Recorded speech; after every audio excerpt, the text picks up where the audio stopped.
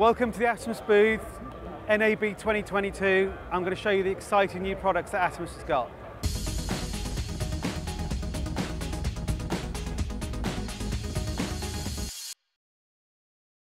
The two exciting new products that we've got on the Atomos booth this year, completely transformational in terms of the workflow that we can give to our customers from the product. So the first new product is actually a modular accessory for Ninja 5 and Ninja 5 Plus.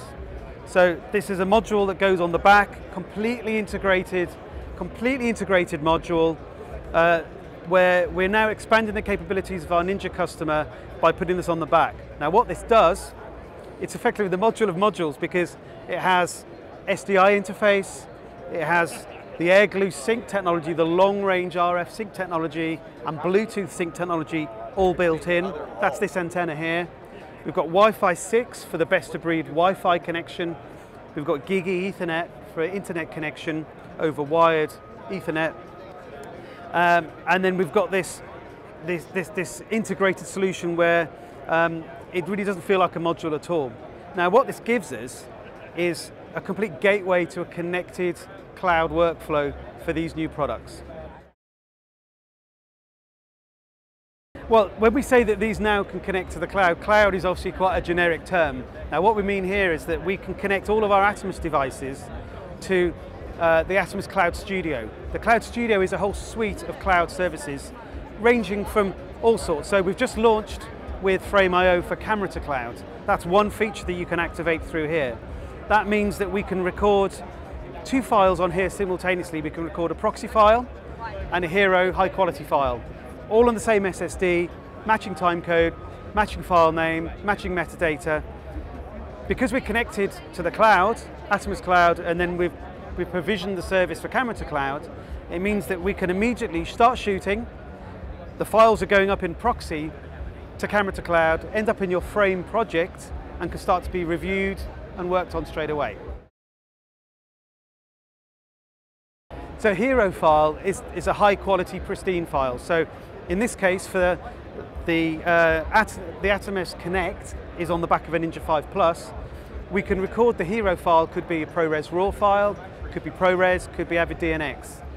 And the proxy file would be an H.264, H.265 file.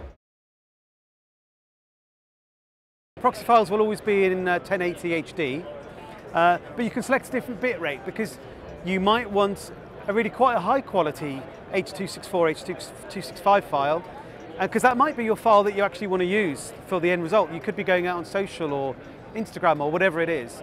You can select a low, medium or high quality a bit rate, which allows you to really adjust your proxy quality depending on your network performance. If you're somewhere with a very poor network, you have a lower bit rate, obviously, and if you've got a higher network performance available, you might want to go higher bit rate. So it really depends on how you want to use the system, whether you want to use it as a true proxy, or maybe you want to use that proxy as the final deliverable. Well, the exciting thing about all of our devices connecting to the Atomos Cloud is that once we're connecting the device to our cloud, we can then hook in or connect to whichever service you want. Now, clearly that could be Frame.io camera to cloud, or it could be file sharing. I mean, you could have your favorite file sharing service. It could be streaming. You could be streaming to YouTube, Twitch, Facebook. So the beauty is you can configure all of those, and you're not even limited to having one service. You could be streaming to one service and recording locally on device on the other. So there are many different ways you can actually use the Atomos Cloud to configure the whole system. So we're also launching a whole new integrated product in the Connect range. This is the Shogun Connect, and effectively all of the functionality that we've now got with the Atomos Connect module is built in one integrated product. So we've got the Wi-Fi 6, we've got the Ethernet capabilities for connecting to the cloud. We've got the air glue RF sync, the long range sync, time code and control, the Bluetooth sync for third-party devices, SDI in, SDI out, HDMI in, HDMI out, cross conversion, multiple power options, USB-C, USB 3, which can be used in the future for external media, a cellular dongle for LTE, 4G, 5G. And then this integrated product has a super bright 7-inch HDR HD screen, 2000 nits. Yeah, so if you compare the Shogun Connect to the Atomos Connect module for Ninja, the differences are the Shogun also has an SDI out port, which is great if you want to go into another device over SDI, if you want to cross-convert between HDMI and SDI.